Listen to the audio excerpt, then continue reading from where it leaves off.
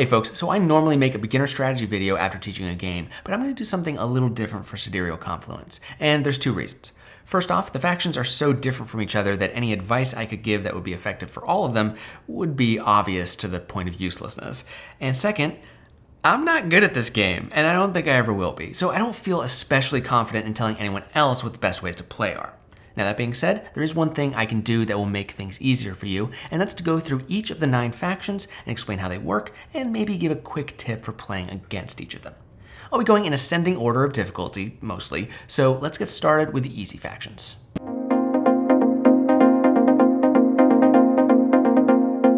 The Kt'zr'kt'rtl Adhocracy, as well as having just a banger name, are pretty straightforward in their strategy, but these insatiable bugs do have a few things to set up at the beginning, namely your starting converters and the null space colonies. The converters come in 2 parts, but they aren't interchangeable. They have to start in these pairings. They function just like regular converters, but each side can be individually upgraded, and if you trade them away, you have to give both cards. These converters are good, but the kit's real strength comes from their colonies. You have a deck of null space colonies that is exclusive to you, at least until they get played. During the trade phase, you can look through this deck and play any of them, paying the cost at the top, which is always 1 or 2 yellow cubes. The kit can support any number of colonies, so putting out a lot of these worlds can net you a powerful passive income. On top of that, when bidding for colonies, the kit always win ties, regardless of how many colonies they actually have out. And for research teams, their tiebreaker value is infinity, so if all else is equal, they'll win those ties too. Now, if you're playing against them, keep in mind that they will always want green and yellow cubes. Green for their most powerful converter, yellow for those colonies. And they can also be a good source of planets if you aren't having any luck during the colony bids. Next up, we have the Caylion Plutocracy. These plant-based farmers are very good with colonies, but they're going to have trouble getting them.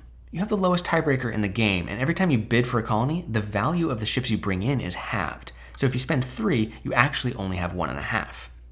This counts for both determining order and paying for colonies. So if you only bid 1 ship, that'll end up being half a ship, and you won't be able to get anything because the lowest minimum bid is 1.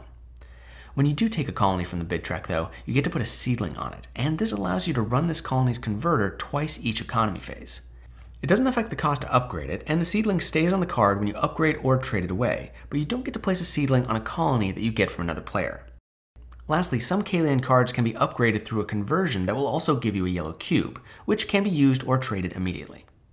Now, if you're playing against the Caylion, they'll need ships because getting these upgraded colonies is pretty vital, so you can overvalue these a bit when trading to them. Don't be too greedy though, because getting one of their planets can be a big windfall, so maybe stay in their good graces at least a little bit. Up next are the Kjasjavikalimm Directorate, and these militaristic dinos are going to change things up before the game even gets started. First things first, when setting up the colony track, grab the boards meant for a player count 1 higher than what you actually have, if possible. As with the last 2 factions, the Kjas are also a little obsessed with colonies, but again, the specifics are completely different. When bidding for colonies, the Kjas may split their bid in 2 as evenly as possible in order to buy 2 colonies. It works like this. Let's say you bid 5 ships and think you might want to split. Someone else bids 6 like a madman, so they'll buy first, then once it gets to you, you decide to split, dropping down to 2 bids of 3 and 2. Maybe no one else bid 3 or more, so you have first pick, but then 2 other players bid 2. You'll include the colony you bought in the first bid when breaking ties for the second, so now you have more colonies than anyone else and will have to wait your turn. The reason you'll want so many colonies is because you'll have to spend them to play territory tiles.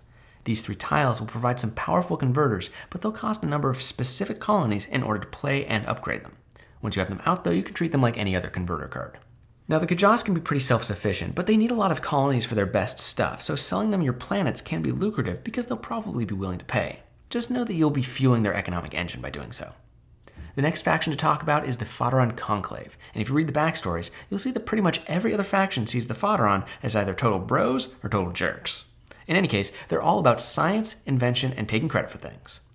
There are 2 big aspects to their gameplay, acknowledgements and relic worlds. Acknowledgements are tokens that you can give to other players, and then they have to hold on to them until they research a technology. Whenever this happens, they must acknowledge your help by giving back 1 token, and then you get 1 point. This doesn't benefit them in any way, so in order to get a player to accept these tokens, you'll probably need to sweeten the deal a little bit. On the other hand, the relic worlds are mostly something you'll engage with on your own. Shuffle this deck at the beginning of the game, and then once per turn during trade, you can pay 4 white cubes and an ice colony to discover one of these worlds by flipping the card.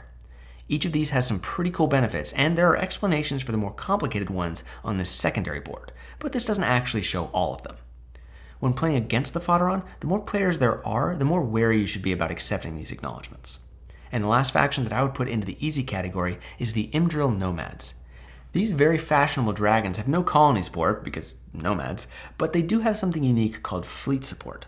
See, their converters are powerful, but they all have a fleet requirement shown in the top left. These requirements are filled by having enough fleets to match, so if I wanted to run these 3 converters, I would need at least 5 fleets, along with the necessary resources. You start with this 2 fleet card and have a deck of discoverable fleets that you can play from during trade by paying the cost. The fleet requirements apply even if you give your tech away, so if someone wants to use one of your converters, you'll need to also give them fleets to match. And something to keep in mind, just because you have no colony support doesn't mean you can't bid on colonies. However, you will need to trade them away before the economy phase, otherwise they'll just get discarded. When playing against the Imdril, be wary about giving them too much in the early game, as their late game potential is extremely powerful if they have a strong start. And those are the 5 factions that I'd classify as the easy ones. If it's your first game, try to play as one of these. And after you get to know the game a little bit better, or if you've got a big group of new players and you're feeling cocky, then you can give one of the harder factions a try.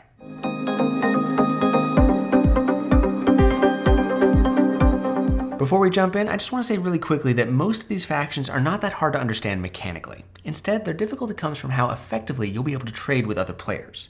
They're not necessarily worse than other factions, but if you can't convince people to buy what you're selling at a good rate, you might have a rough time with them, as I did on my first game of Sidereal when I played as the Unity.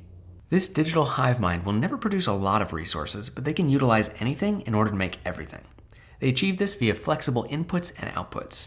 Many of the Unity converters can take any resources, provided they're the right size, and some will create Unity wild resources.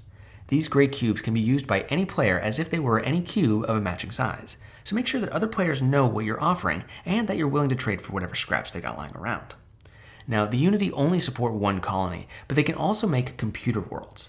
These are 4 converters that require you to spend a colony and some resources in order to put them out, and then they'll further your ability to churn out wilds. You can create these in any order, and once out, they function just like any other converter. Now, the Unity wilds can't be stolen by the Zeth, and they work in a specific way with the Eni Et's interest converters, but I'll cover that in more detail in just a minute. When playing against the Unity, they'll be able to fill in whatever gaps you have. Just be careful to avoid becoming dependent on their wilds, as their prices will likely go up over time. Next up, we have the Eni Et. These giant squid bankers have a suite of interest-generating converters that, unfortunately, they aren't actually able to run on their own. Everyone else has the opposable thumbs needed to operate this machinery, though, so they'll want to trade with you to get them. When running an interest converter, a player will input a number of resources that can be any color but must match each other and the listed size, and then they'll get out more of that same good. Unity wilds can be put in to match other cubes, and you'll get the same amount of them back, but not any more. Even if the input is all wilds, you'll have to just pick a color of cubes as the interest. And that's pretty much all there is to know about the Eni Et, but because this information is actually what everyone else needs to know, make sure you give them all a heads up at the beginning of the game. When playing against the Eni Et, they'll regularly want white and blue cubes, so offering those in exchange for these interest converters should be an attractive deal for them. While not the last faction on this list, the Yengii Society are probably the most difficult to play. That's because this crystalline conglomeration doesn't share the technology it creates. Now, that's to your benefit because it means you'll have exclusive rights to some converters, but it also means that you won't get the normal sharing bonus. Instead, you'll get the heavily reduced Yengii sharing bonus, shown on the bottom of each Confluence card. The Yengii do still receive technologies when other players share them, though. And you can license your technology as part of a trade, allowing another player to find the matching converter and add it to their tableau. And this can be done during the trade phase that the tech was invented. If playing against the Yengii, bid a little extra if you see a research team that you really want, because if they take it, you might never get that technology. And lastly, we have the Zeth. These betentacled hucksters are a little complex mechanically, but more importantly, they can be pretty difficult to play against, so they aren't recommended when playing with anyone who's brand new.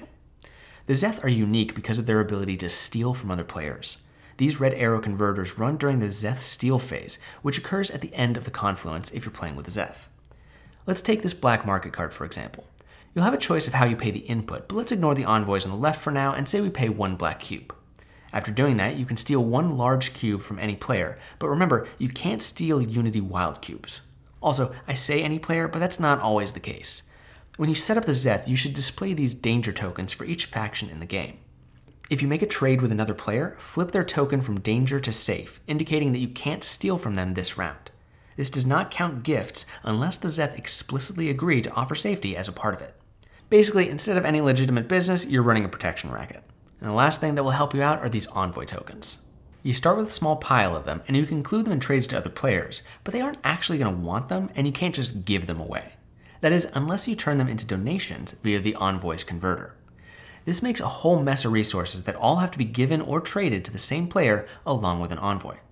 Once players have your envoys, they can't ever get rid of them, and you'll have access to the cheaper options for your stealing converters. Going back to the black market, if a player has 2 of your envoys and is still in danger, you don't have to pay anything in order to steal a big cube from them. This doesn't remove the envoys either, so once you get some leverage on someone, you can keep leaning on them for the rest of the game. And one last thing to be aware of is that upgrading the Zeth starting converters is not as straightforward as the others. There's only one option for each card, and when you flip them, you'll often see a change in the input options along with a boost in output. Or in the case of the envoys, the output is almost completely different. When playing against the Zeth, collective bargaining might be your best bet. The more players avoid paying protection, the less the Zeth have to work with. Yes, they'll still steal, but not from everyone all at once. And those are all the factions in Sidereal Confluence. I hope this helps get to the table, and as a quick note, my Patreon backers got to watch this video a month before everyone else. If you want early access to videos like this, or to vote on what games I teach, head on over to the Patreon and become a rules lawyer. If you already know that because you already are one, well, thank you so much for supporting the channel. It really means a lot to me. Either way, thank you all for watching, and I'll see you next time. Bye!